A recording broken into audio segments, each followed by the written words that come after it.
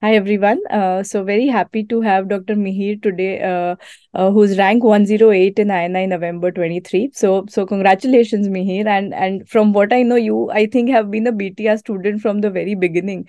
And I keep seeing your updates on Insta and your messages on Insta, and it makes me so happy to see this result from you. And please share your journey with the students. How are you feeling? The stage is all yours.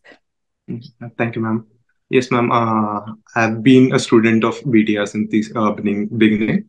I got to know about you from after NEET because I'd gotten a rank of 13,000 with my internship because I'm from batch 2017. So Yeah. I gave NEET with my internship itself, and I got a rank of 13,000. Okay. And I wanted to do medicine, so I was not really sure of picking up a college from there and was a bit lost. Yeah. So I got introduced to your style of teaching and your videos through some of my close friends. I Mm-hmm. saw that post NEET result video from Yeah. where I got to know about BTR and I got to know about how I should approach things because till then I did not have a lot of guidance because our college is relatively new. Correct. Our batch was only the second batch, and so neither did our seniors know much, nor did we Right. planning, etc. So from there, I got a plan as to how I should plan up to May INI, Yeah.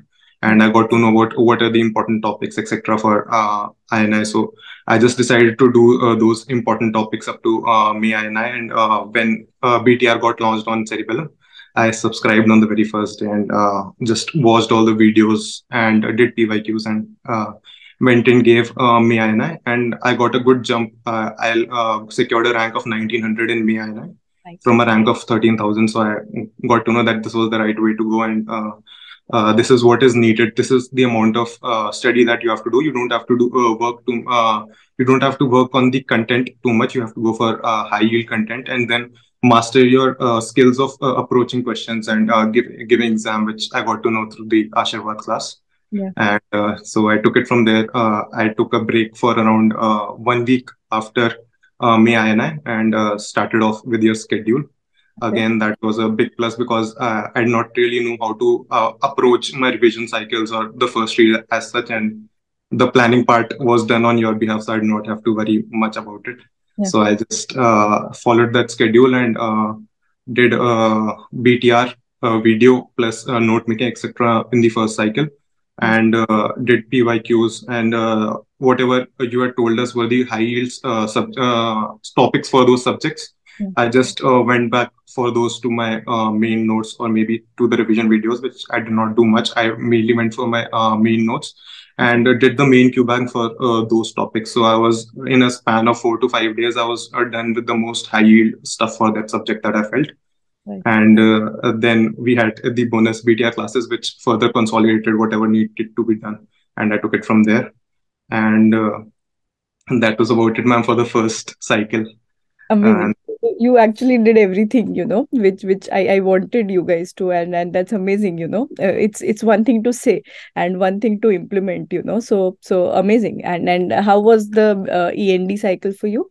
that was actually the game changer. I had texted you after the second or first END that this feels like the right one. I'm very thankful to you because I had understood from the May INI and from GTs that I was giving that Yeah. it is more about question solving and how to approach newer questions that were going to be there. Because even though I had not done very well in NEET, I knew a little bit about everything and I'd seen that. In May and I think there were things that could not be only from the notes. So I understood that this was the way forward. And then I approached GTs as that in that way only. And when the END came, so from the first END, I understood the template that half of those things were going to be PYQs only. I mean, 50 PYQs or 200 PYQs into 50 PYQs were going to be there. I had to get at least 95-100% of them right, Yeah. and whatever 50 questions were going to be new or those I had not seen, I had Yeah. to think about them and get around 60 to 65% of those right. So I'll land on the spot of 80 to 85% right in the final exam. That will be a good score. Correct. So how much were you scoring in the ENDs? Were you like usually in the top 20 or 30? Yes, ma'am. In majority of the ENDs, maybe five I was in the top 10 or top 20. Yeah, So that, amazing. So your score would be roughly around 85, whatever you had planned, so it went according to that. Amazing. Tell me more about GTs. What was your frequency? How would you analyze? That's also something which troubles, a lot of students. And ma'am, was the score stuck? ma'am, actually, my score was stuck at the beginning, but before May INI, I was at around 130 for a long time, and I did not know the way forward. Right.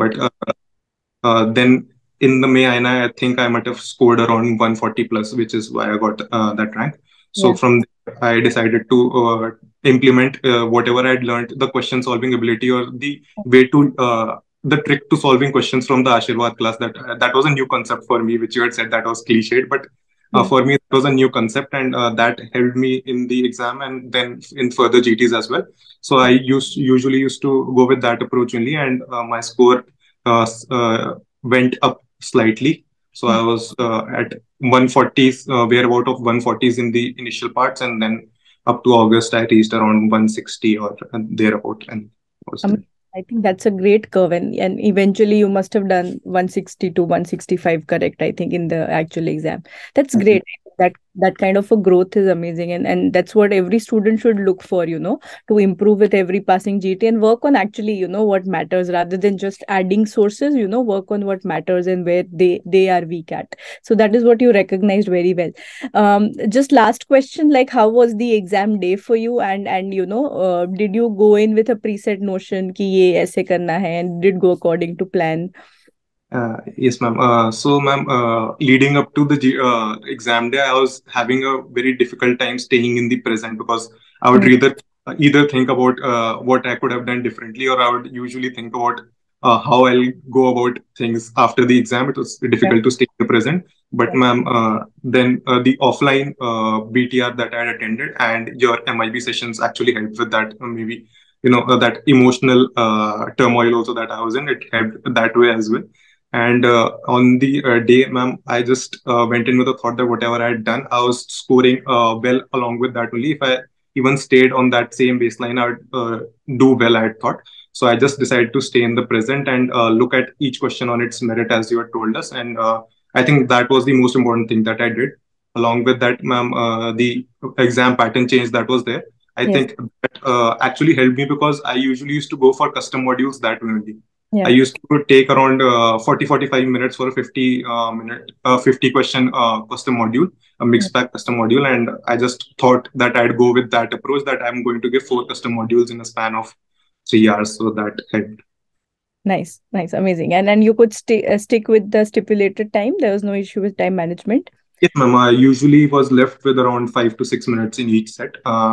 In the third set, I left a bit too many questions to be revised, so I think I left two or three questions which I could not eliminate Mm-hmm. there. The rest of the sets were really good. Totally, how many did you end up attempting out of 200? I attempted, ma'am, 193. There are 5 to 6 questions which I felt that I could not eliminate even one question, so I did not want to take. Interesting. I think most of the people who I've interviewed this time have attempted 190 to 195. Like very rarely have I seen anybody because of the change in pattern, right? Like every set you will end up skipping at least one or two questions. So it ends up being a higher amount usually. Earlier people would attempt more than 195, but this time all of the toppers like homogeneously have attempted 190 to 195. That's interesting. You also said about offline. So just, to know about it, how did you use it? Because lots of students who are online, who have done the online BTR content, how did you use the offline? Did you like literally write everything, or were you doing active recall on your own and only writing selectively? How was your approach for the offline class? No, no, ma'am. I was only writing selectively. I just used it as an extra active recall cycle. I thought of it that I'll recall everything, all 19 subjects in 3 days. That Yes. will be a good thing to do. It will give me an extra boost. Along with that, whatever I could not remember, I wrote that. So I had at the end of the 3 days, I had a copy or Mm. a book which had everything that I could not remember from my main source. Yeah. So just during the last revision cycle, I would open both books and I Mm. would see, okay, from this subject, these are the things that I did not remember. So on the last day, it gave me an extra confidence that whatever I did not know, I've seen in the last 10 days. So I go about it better. And few things I picked up which I had not picked up from online BTR itself. I got to know about those a few tests, etc. that I used to not understand, like lift off test or empty can test, etc. You just demonstrated it, and it stuck with me better. So that helped.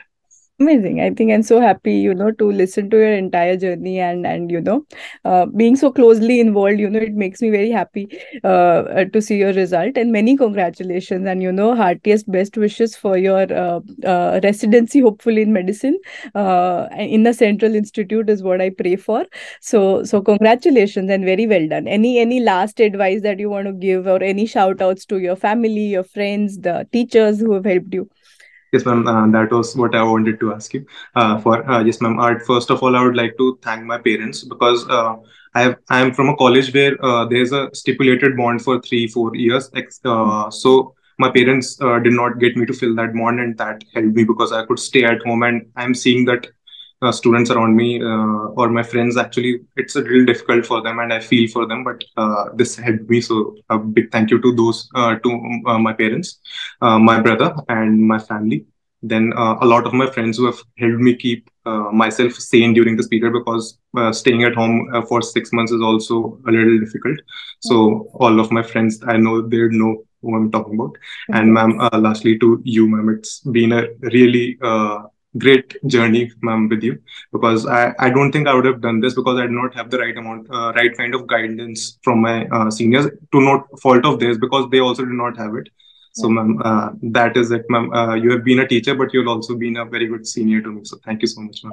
Thank you so much. And, it makes me so happy that I could do that for you. And, you will be that guiding light for a lot of other juniors of yours. And I'm so happy, that you take it forward from here. Many congratulations, and do well and continue smiling like this always is what I'll pray.